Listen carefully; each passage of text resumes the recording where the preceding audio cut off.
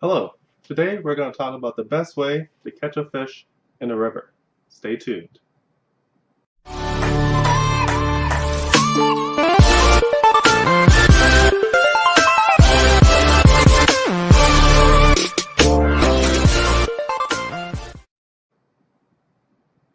So, the best reason or way to catch a fish in a river is to really focus on what's going on.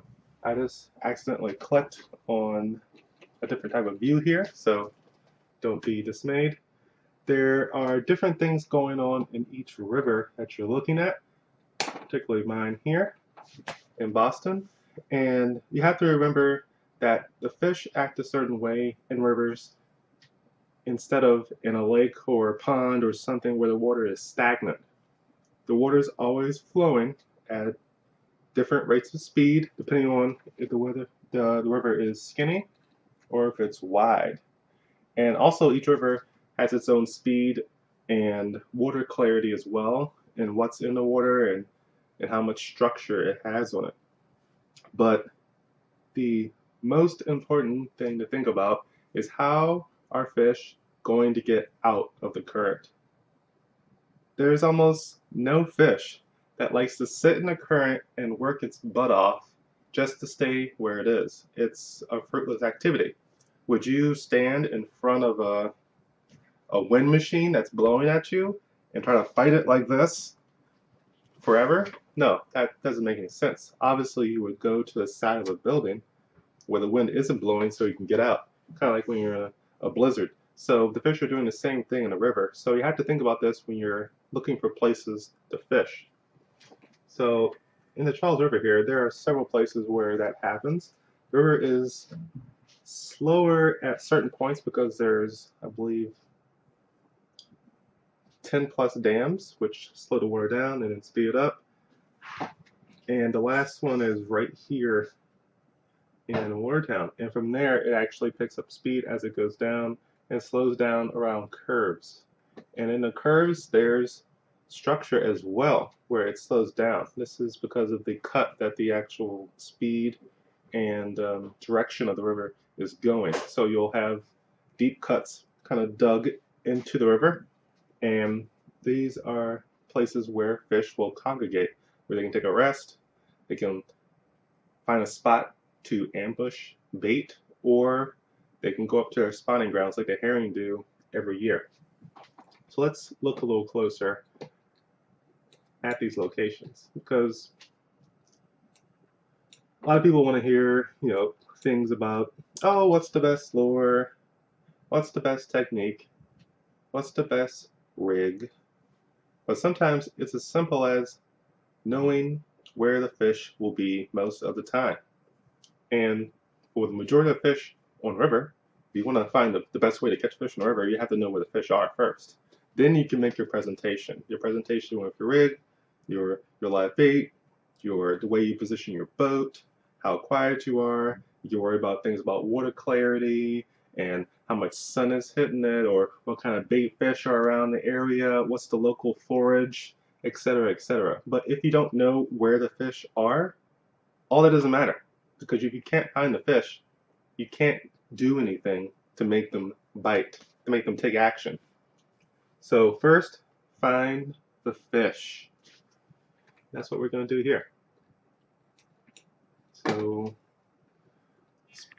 I'll keep it at this view for a little bit. So right, where's my line here?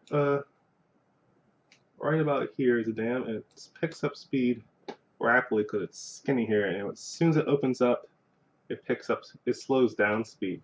So there's a lot of fish that do not like to hang around here, and if they do, they hang on structure, overhanging trees, logs, rocks around the corner, and any of the bends. This is one of the first major bends. It doesn't look like much of a bend, but it's enough to actually slow the water down here. And you'll find plenty of fish sitting here. Why? Well, there's something you can't see. And guess what it is? It's lots and lots of lily pads And lily pads don't like being in a heavy current. So you know if there's a mass of lily pads or overhanging trees that haven't been blown away from the current, that's where fish are. There are tons of bass, bluegill, perch just lined up along these weed beds. They hide in here, they spawn in here, and the other fish are just roaming the shoreline here right on the edge, waiting for one foolish fish to pop out, and they snatch it up. And if you're on a boat, that's exactly where you want to make your presentation with your lure. And even if you have some topwater lures, those could work well if they're more or less weedless, like a frog. You can work it right along this last inner edge here. Just hit. But a nice crankbait or a spinnerbait along this edge is fantastic. And if you just want to catch some smaller fish with your children, if you're fishing with them, cool. Get a little beetle spinner. You know what I'm talking about. It's like about 2 inches long, has a little spinner on top. You can even use it without the spinner or like a crappie jig with just the white curly tail grub, and it's worked out along the shoreline.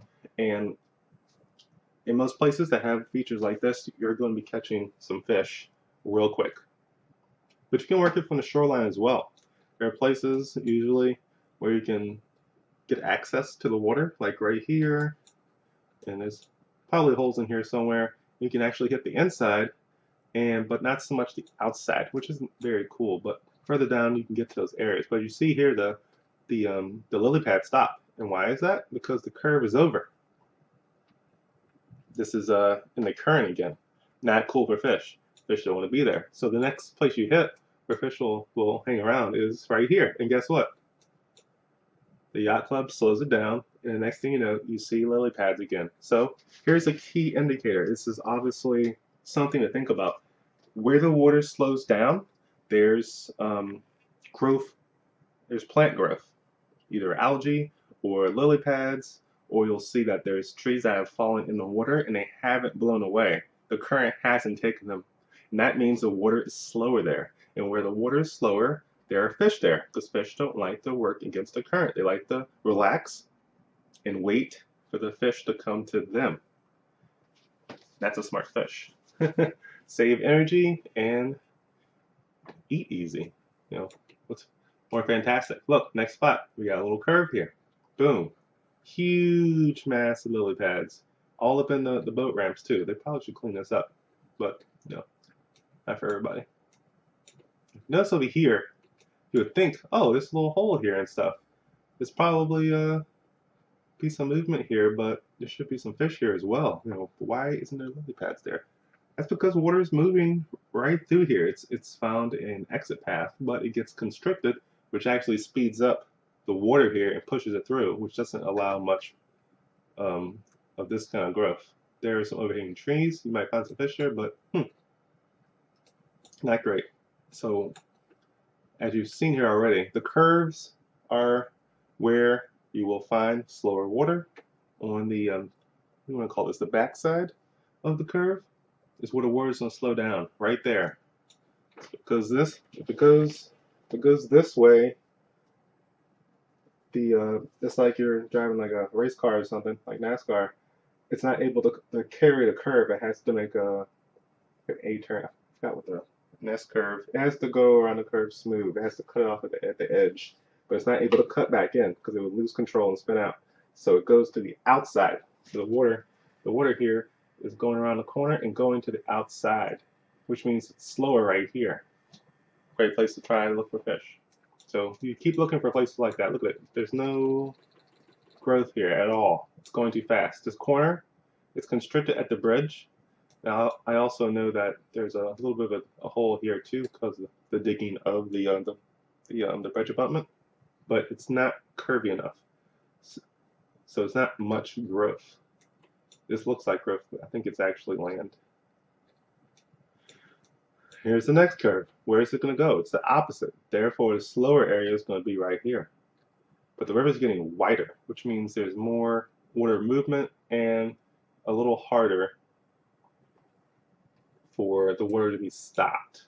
But still, this is a good spot right here. Actually, I think. Northeastern Post House. Yes, I've got some fish over here. And a lot of people, why do I not see a fish right here? It's not a curve, but behind this is actually a little, it's not a pond, it's actually connected to the river. These little cutaways, and it goes back to right about here, and it's about 5 feet of water, and it's usually covered in lily pads because it's almost not moving at all. And it's a nice place to rest, and it's also definitely a spawning ground. You can see the little kettle dents in it, and that's where your smaller fish that are being born and the small fry from bass or catfish or anything else will hang out so you don't get eaten by some other fish or even their own family. um, and I'll let you know, there's even people like Greg Miner from he's a local fishing guide for the Charles River.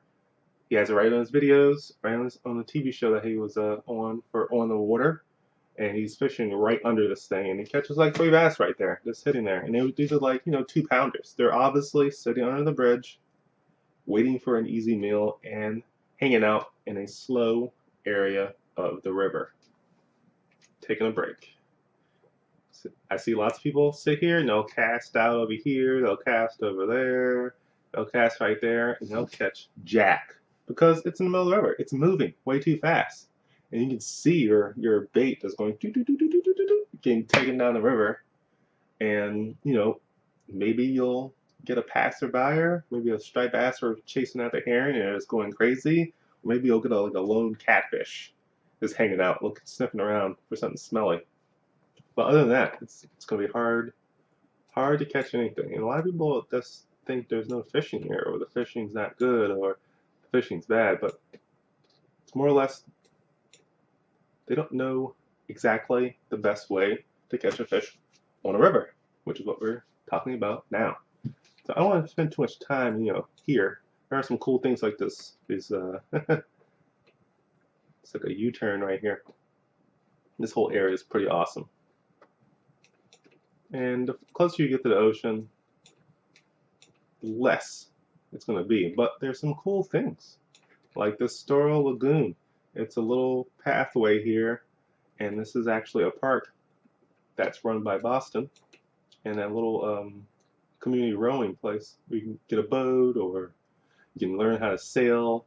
And this is all protected from the river's flow. It slows down to a halt. It kind of tries to blow in here, and right to the edge there's some nice lily pads here, and there's some really good fishing right here on these edges. And over here, you'll see me in my previous videos spending a lot of time in this corner and in this corner. There's lots of rocks, there's lots of overhanging trees, there's logs in the water, there's lily pads, there's places to hide for the small fish, there's places to ambush for the big fish. There's a blowhole here to the main river where the fish will come in and out as they please to go to deeper water if it gets too hot during the summer. There's just lots of movement of fish and bait fish, and it's fantastic. It's a great place to be. And as you can see, there's growth. And there's stuff all the way through here, but those pots back there are better than around here. Another good spot is right here. There's lots of let's just call these docks, and around and under these is great. It's kind of shallow. I'm talking like 4 feet or less, but there's this fish just hanging out here, taking a break. And the other side of the river has other things too. There's lots of bridges going over the water. There's lots of pilings, lots of places to hide, lots of places to tuck away, and lots of places to ambush fish that are going around. Here's the Corral Canal. It's really deep here it's like 15 feet, which is pretty ridiculous for this little alleyway right here. But tomorrow or some other day, I'm gonna go here. It's iced over right now. Hopefully not so much. I'm gonna get something a little sharp, a little pokey, and bang the ice and see if I can't make a hole right here or along this lower section where I can actually reach the water, because the ramp actually goes up as you go out here. It's like you can see it's a little taller right there. It's like 10 feet down, but here it's like 2 or 3, and right here it's like an inch. And I can get on the water and I can sit somewhere safe and do some ice fishing, which is I think it's the best way to go ice fishing if you know the fish are right below you, because you don't have to worry about falling to the ice. You don't have to worry about how thick the ice is. You don't have to dig that much, and you have something strong, supportive to do it on. And you can easily get out of the water. You don't have to be in the middle and say, "Oh man, I have to get the ice picks in case I need to drag myself out. I can bring my right all the kind of gear. I have to get the tent. I have to get the super auger. I have to get the special flaggy things all over the place." No, you can just get a couple spots right around the safe area and get your ice fishing done. So let's get out of here. This is down where I used to live. I actually lived right around here somewhere when I grew up here as a kid, and I knew that the fishing was fantastic. This is the Rappahannock. It's a really muddy river, and there's lots of catfish there and some bass as well. And it goes right up to like Fredericksburg. There's a place like Stafford, and there's Quantico Marine Base, if you've heard of that, and there's DC right here. Boom, and this is the Potomac River coming out of there, and this is the Chesapeake Bay, and we all know about the Chesapeake Bay. Fantastic fishing, and there's tons and tons of like rivers, bays, sounds like working their way into the Chesapeake Bay, York River, James River. This is even like a little cutaway, the Rappahannock and the Potomac, and there's even cool things like there's Fishing Bay and Fishing Creek. Now, obviously, you want to check those places out if they are known enough to be called Fishing Bay and Fishing Creek. Try them out. But as you can see here, let's go. I don't really know over there too well. To Rappahannock here, a little further up. Yes, Rappahannock. You can even see from here that the water is muddy, but there's these little flats here where the fish can take a break. They can roll up in here for a while, and it's not safe to go in there like walking, but you can take a nice little flat bottom boat and get into that shallow water and get access to those fish. And there's a bridge here. It's really wide, but there's lots of cutaways that aren't really marked. If you look closer, you can see all the access to slower water. Right here at Cat Point Creek, let me guess. There's catfish in this section. Lots of catfish in this muddy water that meanders back and forth, back and forth, back and forth, all the way to a bay. And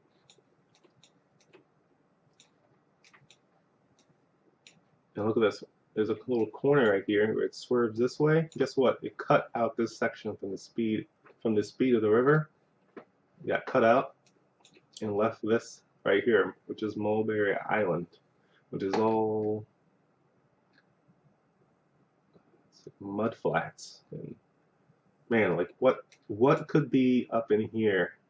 I could only guess. You can get lost in this like labyrinth of rivers and streams. I don't know how you even call this, like an island. And then you just roll out to the beach. You would get lost. Go west, hit the beach, right back at Rappahannock again. But as you can see, there's lots of places you can go on a river where the water slows down. Don't be tempted to go out in the middle and cast, your line right down to this deep water to see if there's something like a Loch Ness monster down there ready to bite your giant hunk of your can of worms or your chicken liver or whatever you're trying to use for catfish. You might catch a big blue down there. You might, but that's a lot of water to cover. Stick to the places where it's easier for the fish to save energy. Simple. That's all you need to think about. Once you get there, you can try all the cool stuff you have in your rod and all that, all that stuff. Whatever you want to buy, whatever you want to use, whatever technique you have, but stick to places where the river slows down. Yeah, and that's pretty much all you need to know about the best way to catch a fish in the river. If you want to learn more, please go down below to the bottom. You'll see some nice playlists about different things: beach fishing, Charles River fishing, fishing techniques, how-tos, tips, etc., etc. And if you want to know when I make new content, like the ones I'll be making all this week, click that little button down at the bin at the just below here somewhere. You know, it says subscribe. I'm sure you know what I'm talking about. Like the page or write a comment, and I'll respond. So, thanks for watching. Let's